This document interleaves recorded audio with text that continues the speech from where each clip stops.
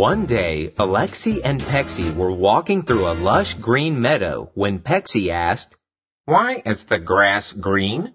"That's easy," answered Alexi. Grass and most other plants are green because they contain a pigment known as chlorophyll. The chlorophyll is used in the process of photosynthesis, where plants produce sugar by using the light from the sun. "Why do plants need sugar?" Pexi asked. Plants use the sugar for their food, Alexi said.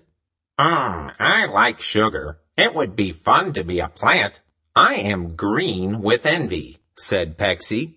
Alexi laughed at Pexi's play on words.